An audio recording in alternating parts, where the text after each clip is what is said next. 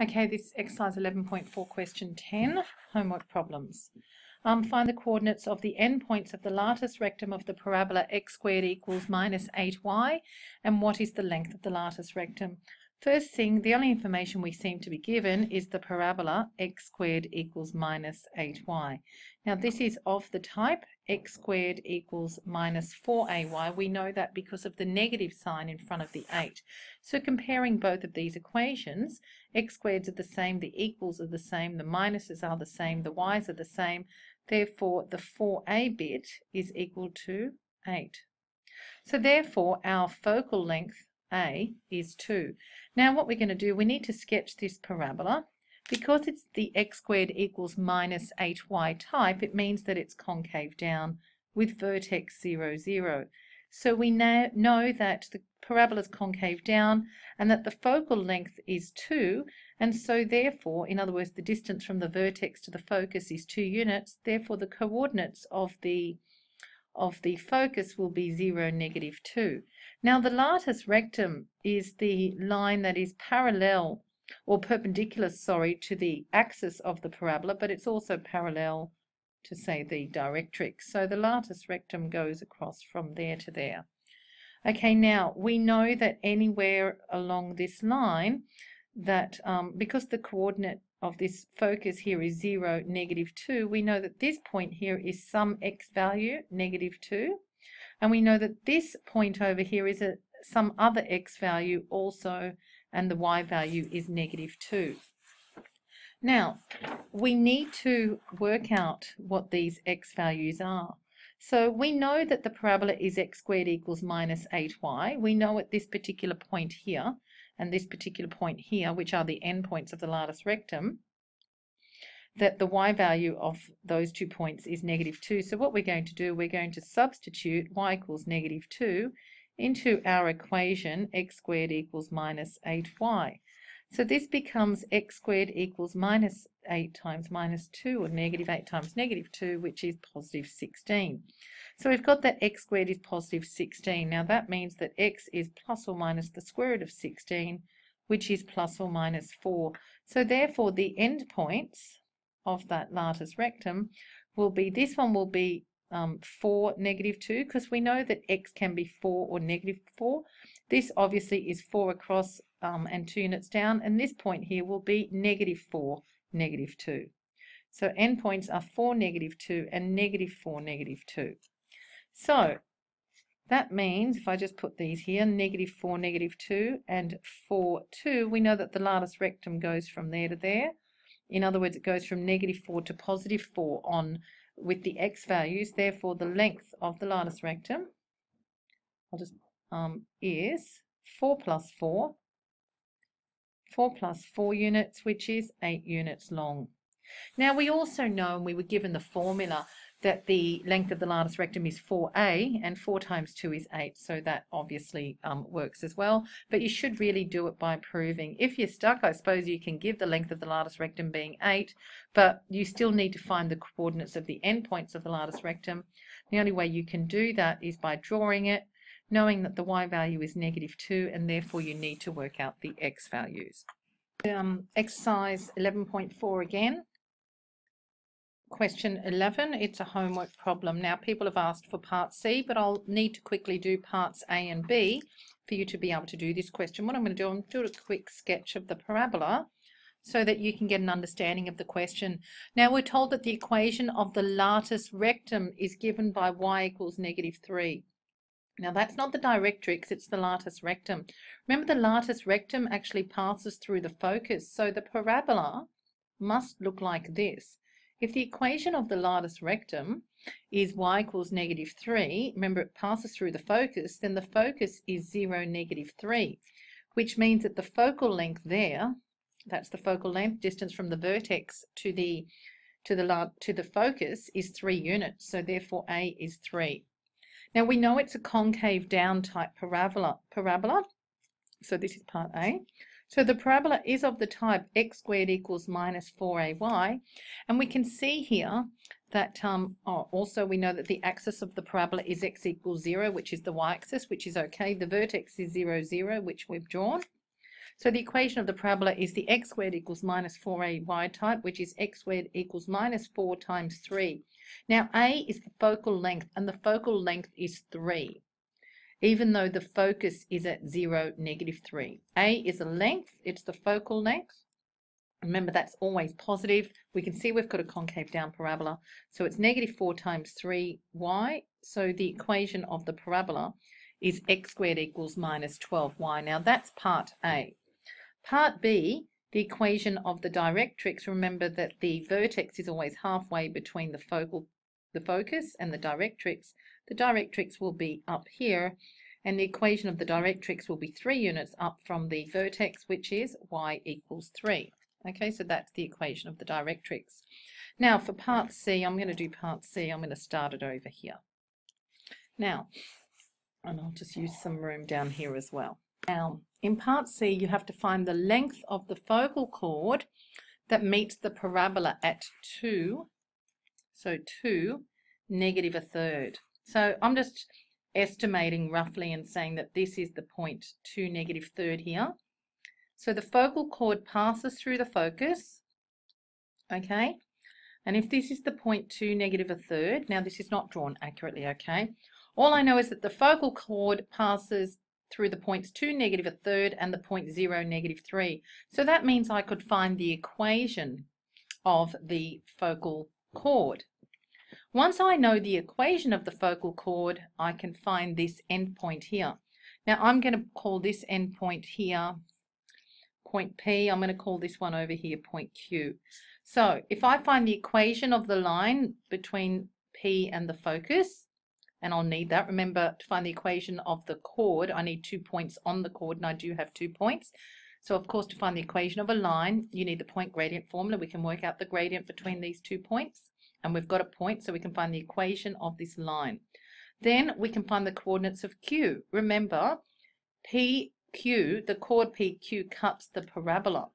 So to find this point, we'll solve the equation of the focal chord with the equation of the parabola to find the coordinates of point Q. And once you've found the coordinates of point Q, you can find, and you'll have an XY value there for Q, you'll be able to use the distance formula to find the length of PQ.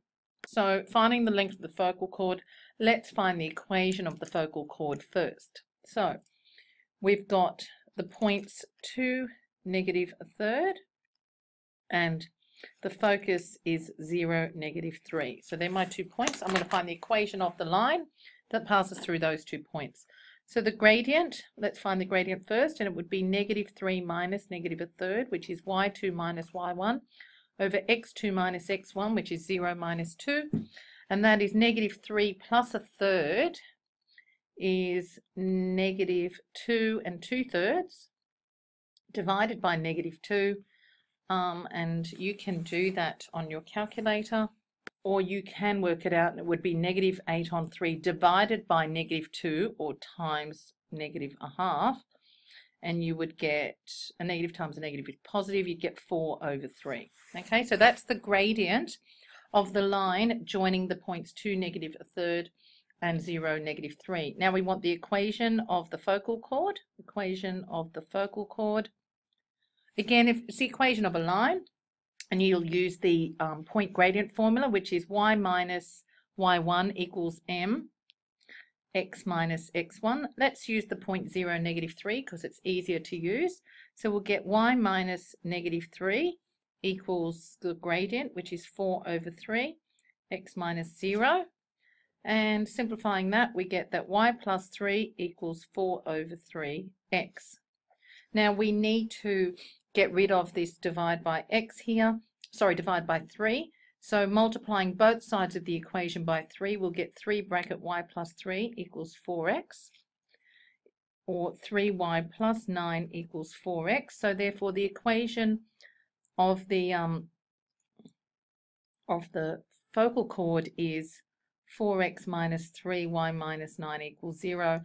What I really could have done, actually, I could have left it in the y equals mx plus b format, and I might just write that down here actually. So you can do a general form, but the thing is, I'm going to put it in the y equals mx plus b form because, so I probably shouldn't have done that, because I want to solve 2 equations simultaneously.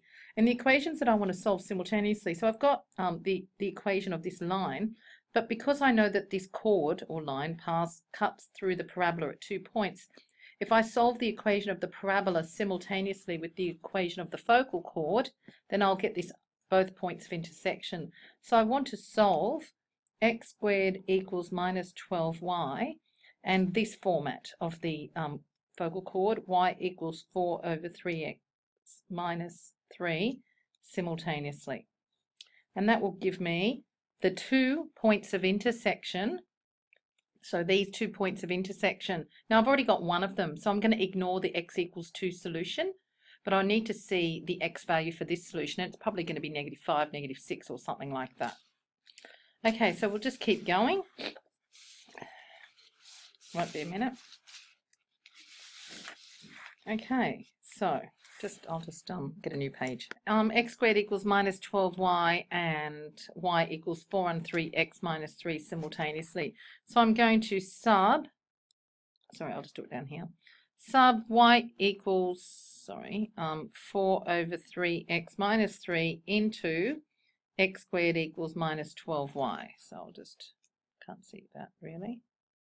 So yep, I'm going to sub y equals 4 and 3x minus 3 into x squared equals minus 12y, and I'll get x squared equals minus 12 times 4 over 3x minus 3. Expanding that, I get minus 4, the minus 12 and the 3, that cancels, we get a 4 up here, we get negative 16x, and then minus, or negative 12 times negative 3 is positive 36. So I get x squared plus 16x minus 36 equals 0. If I take everything over to the left-hand side. And factorising that, we actually know that, if you look back up here, that one of your solutions is 2. So I'll just see what we get here. So we've got, actually I might just put this diagram up here so that we can refer to it, okay? So this is going to help us with the question. Okay, so I'll just put this up here, because what we're really trying to do is find the coordinates. We know what P is. We're trying to find out the coordinates of Q by doing this. So the factors of 36, positive 18 and negative 2 will work. So we get x squared plus 18x minus 2x minus 36. Yep, that works. So therefore x equals 2 or x equals negative 18. So my little estimate here of negative 5 or 6, this is obviously, you can see my line's not drawn straight. It actually should come all the way down here. So we know when x is 2, y is negative 1/3. So I'm just going to substitute x equals negative 18 into my equation up here, into y equals 4 on 3x minus 3. And that will give me my y value. So I get y equals 4 over 3 times negative 18 minus 3. And 3 goes into 18 6 times, so 4 times negative 6 is negative 24 minus 3. My y value is, negative 27. So therefore the coordinates of Q are negative 18, negative 27. Sorry, I'm coming off screen. Okay, so the coordinates up here of Q are negative 18, negative 27. Sorry, that's not drawn very well. Now I really can't see anything. 1 minute. So the coordinates of Q of this focal chord are negative 18, negative 27. So now the next part of the question is to find the length of the focal chord. So we just want the distance. So for the length of the focal chord, we just want the distance from those 2 points that we were looking at, from negative 18, negative 27 to 2, negative 3 equals the length of the focal chord. So the distance from negative 18, negative 27 to the point 2, negative 1/3 is the length of the focal chord. So I'm going to move all this other stuff away and we can just work this out now. So distance from 2 points would be the distance formula. So D equals the square root of x2 minus x1 all squared plus y2 minus y1 squared, which is the square root of, might do it this way, 2 minus negative 18 squared plus negative 1/3 minus negative 27 squared. So you're obviously going to need a calculator here. So it's the square root of 20 squared plus 26 2/3 squared just going to have to work that out. It's the square root of 10,000 over 9, which is 100 over 3, which is 33 1/3 units. So therefore, the length of the focal chord is 33 1/3 units. As 11.4 question 12 homework problems, the first question says show that the point -3, 3 lies on the parabola with equation x squared equals 4ay. You can pause the video and attempt that. When you're done, you can restart the video. To show that a point lies on a parabola or on any other line or equation, you just substitute the point, which it has an x value and a y value, into that equation. I've just done that down here.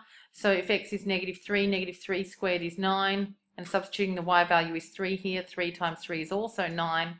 Left-hand side is equal to the right-hand side, and so therefore -3, 3 lies on the line. For part B, it says find the equation of the line passing through P. Now, I'm assuming that this is the point P up here, and the focus F of the parabola. Now, you know that the parabola has equation x squared is equal to 3y. So what you're going to have to do to find out a little bit about the parabola, you need to work out what the focus of the parabola is. Now, we know that x squared equals 3y. This is of the type x squared equals 4ay, and therefore this 4a must equal 3. Therefore a, the focal length, is 3/4. So our focal length is 3/4. Because we know it's concave up, we can sketch that first. We know that the vertex will be 0, 0. Okay, so this is the parabola x squared equals 3y. Vertex is 0, 0. Focal length is 3/4. Therefore the coordinates of the focus are 0, 3/4. Okay. If I wanted to, I could also put the directrix down here, and the directrix is a units down or 3/4 units down, so the equation of the directrix will be y equals -3/4. Now, the question says find the equation of the line passing through point P, which was that one up there, and the focus of the parabola. Now, you've got 2 points. You need to find the equation of the line passing through P and F, the focus. We've done this a few times now. You've got 2 points. You can use the point gradient formula, but first you have to work out the gradient of the line passing through 3, -3 and 0, 3/4. You might want to pause the video and do that. So the gradient of the line, working out the gradient of the line between those 2 points, we'll do 3/4 minus -3, so it's y2 minus y1 over x2 minus x1 over 0 minus 3. Now 3/4 minus -3 is 3 3/4, and dividing that by -3. You can do it on your calculator, or you can try and work it out. 3 3/4 is 15 over 4. If you want to divide it by -3, you're actually timesing by the reciprocal of that. So times -1/3. 3 goes into 15 5 times, so we get -5/4 is the gradient of the line. Now for the equation of the line passing through those 2 points, we'll go y minus y1 equals mx minus x1. And we get, I'll use the point 0, 3/4. So we get y minus 3/4 equals m is -5/4. X minus 0. So I've used the point 0, 3/4 and the gradient. So I'm using m is -5/4, and the point that I'm using is 0, 3/4. So that's what I'm using for my point gradient formula. So solving, just equating that, we get y minus 3/4 equals -5/4x. We need to, what we might do, just won't be a minute. Okay, you can either write it in y equals mx plus b form. I'll do that now. So it's -5/4x plus 3/4, or we could put it into general form by multiplying through by 4. So getting rid of, so multiplying both the left hand and the right hand sides of the equation by 4. Look, at the moment, I'm just going to keep it like, I'll just keep it like this. Okay, so that's the equation of the line passing through P. Actually, no, I will multiply both sides by 4 because I think the answer will want it in general form. So you're multiplying the left-hand side by 4 and the right-hand side, which comprises of these two things, by 4.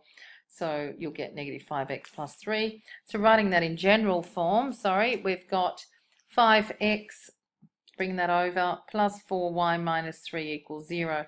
So that's part B, the equation of the line passing through P. Now, part C says find the coordinates. So back up here to the question. Part C, find the coordinates of R where the line PF meets the directrix. Okay, so looking at our diagram, here is the line PF. We have to continue it down to the directrix. Now we know that anywhere along the directrix, the y value is negative 3/4. So this point R will be some x value and the y value will be negative 3/4. So if we just substitute y equals negative 3/4 into the equation of the line, we will find the x value at this point. So into the equation of the line, you can put it into the general equation, 5x plus 4y minus 3 equals 0. So substituting y equals negative 3/4, we get 5x plus 4 times negative 3/4 minus 3 equals 0. 5x minus 3, because the 4's cancel, minus 3 is 0. So 5x is 6, so x is 6 on 5. Obviously this diagram's not drawn to scale very well. That looks correct. I'm just double checking that. So therefore the coordinates of R, sorry girls, I've come off the screen again. So just having a quick look at that. So the coordinates of R will be the x value, which will be 6 on 5, and the y value is negative 3/4. Okay. I'm just checking that answer with the back of the book. And I've just double checked my work and I can't seem to find an error, but they're getting 3x plus 4y minus 3 equals 0. So they're obviously getting a gradient of negative 3/4 here. I've double checked this, triple checked it, I think. 15 over 4. I can't see any errors here. So I believe that this is the correct solution, that's the equation of the line. And having a look at this, I believe that these are the coordinates of R. So they've got 2 and negative 3/4, and 3x plus 4y minus 3 equals 0. When you go through it, if you do see an error in my working, please let me know tomorrow. But I've just had a look and I don't seem to see where the error might be. Okay. 13, I'm not going to do it, but I'll just talk through it. You have to find the equation of the chord PQ, where that's the point P and that's the point Q. So you just basically find the equation of a line between 2 points, and you'll find the gradient and then use the point gradient formula. Now it does tell you that those points line the parabola. So if you did substitute, say for example, and you don't have to do this, but I'm just showing to show that they line the parabola, but you don't have to. It's telling you that they line the parabola. You can see that if x is 2, you get 4 there. And if y is 1, you get 4. So 4 equals 4. And if you substituted these values as well, if x is negative 1, you get 1 here. And if y is 1/4, you get 1 there. So those 2 points do line that parabola. But to find the equation of the chord, you're just finding the equation of the line between 2 points. You then have to show that PQ is not a focal chord. Now PQ, you might want to do a quick sketch and show where P and Q lie on the parabola. To show that it's not a focal chord, you need to work out the focus of this parabola. And what you want to do is substitute the x and the y value of the focus. So the focus will be 0 something. And by just quickly looking at it, x squared is 4ay. A is 1, so the focus will be 0, 1. You want to show that the point 0, 1 does not lie on the equation of the chord that you just worked out in part A. You do that by substitution.